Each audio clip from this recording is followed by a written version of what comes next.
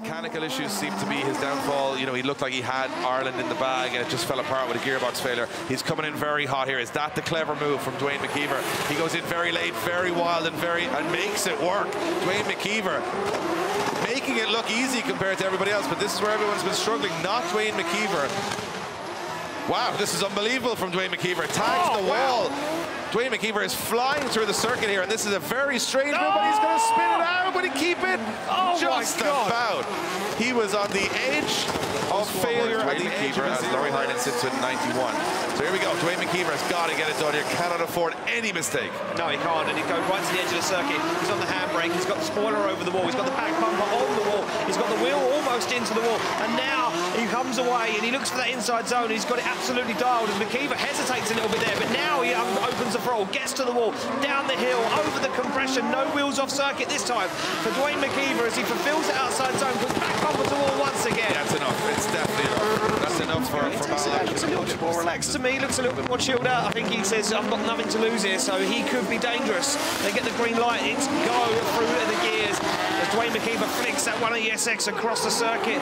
Bang on the handbrake, back on the throttle he goes, into the wall. Nice lead line so far from Duane McKeever, but Ite Sedar is right there on the door as he hunts him down. They come through that inner zone across the circuit. McKeever on a flyer. This is an absolutely beautiful lead line, but he cannot shake the young 17-year-old as he fires onto the door once again. Ite Sedar firing it down onto the door. Wow. If he's not with that bright purple and pink BMW by the end of that first corner, he's out here, so he's got to go for it.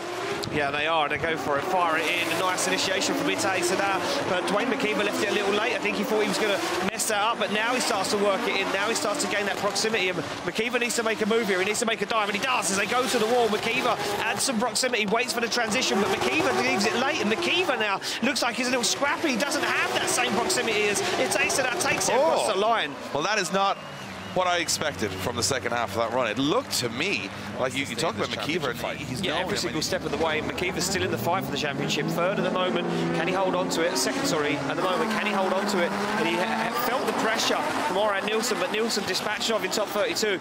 It's time for McKeever to shine as he goes for it. Fires in a big handbrake drag down onto that second outside zone. Puts it in. Oh, and Correa almost put himself into a spin there. Had to back out of it now. Gets himself back into it. McKeever looking rock steady in front though as he transitions now.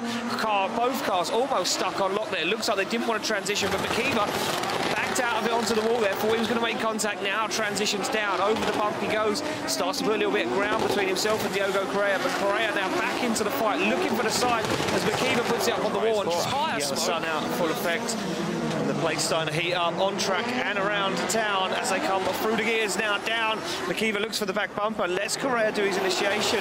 Very slow, a lot of handbrake in there from Correa, but he's in the wall again and disposes of even more body panels, and he's in the wall again, he's wobbling and wavering. McKeever has to shallow up massively as they come around. Big angle dialed on from Correa, but McKeever way on the wrong line there in that inside zone. How a judge is going to deem that one as Correa comes down, looks for the transition, times it perfectly, but he's a little shallow. He's on the wrong line coming into this outside zone, and McKeever's having to deal with it. This is not the best lead line from Correa as they get up close and personal on the wall. If Shanahan wants to get back in the championship, he's got to beat McKeever. That's what's on the line here. That is what's on the line, and they're off the line through the gears down. Look at Shanahan, he's hungry for it. McKeever goes very wide and fires the car early on initiation. Looks for the rear wheel, and Shanahan shut the car down. Got a problem. Shanahan has a problem. The car did not. I noticed on the look at the punching the steering wheel is Connor Shanahan. He cannot believe this. And I'm going to keep talking. I'm pretty sure whatever he's saying in that car is not safe for PG television right now. And I'll tell you what, he came into the first corner. It was a very strange initiation from Shanahan because he never really went on power at all. On the car. It could be anything, Dave, from a €2 part to a €2,000 part. We don't know. McKeever, I'll tell you what, right now is going to go into that top four. He gets the Myron and he does his job of getting in there. And you know what? He goes for a big run to McKeever. Absolutely no need to do this, but why wouldn't he get an extra practice lap if you can get it?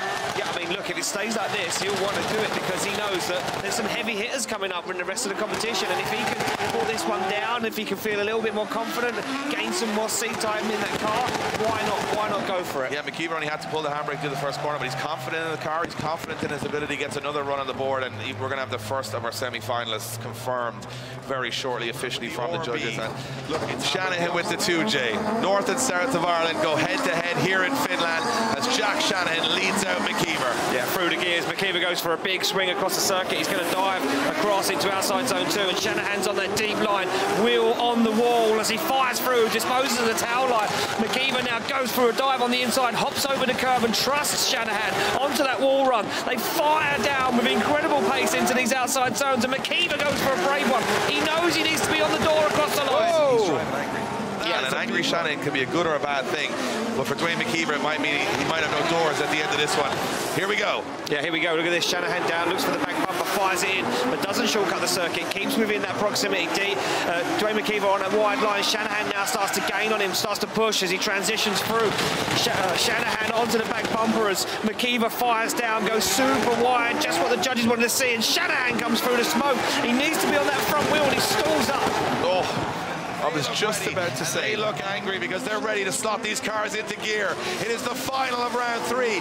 Here we go. Through the gears, down through the start line, and Shanahan, they fire a big angle. I thought he was going to spin. Laurie Heinen made no sense. Duane McKeever deals with it. As Laurie Heinen now absolutely nails the throttle through the floor, but there's no shaking. Duane McKeever as he transitions behind Laurie Heinen down into the second to last outside zone. Heinen goes for the wall. This is a stressful one. Heinen's got to pull out some magic here. He's got to go for it. He's got to find something else here against McKeever, and McKeever's got a fast start. Yeah, he has, and he's gone for it. He's put on a big angle initiation, but can he hang with it? And look at Heinen, and he's closer than McKeever was. He's onto the door, and he comes through the smoke, and he bounces the curb, and he uses it to push him onto the door of McKeever's S13, and now Heinen looks once again. Will he get lost? Oh, and he doesn't! He's closer than McKeever! He's on the door! What is happening right now? Oh, that is as good as you could ever see in a chase run on a track that nobody could find proximity on. Heinen found proximity. Heinen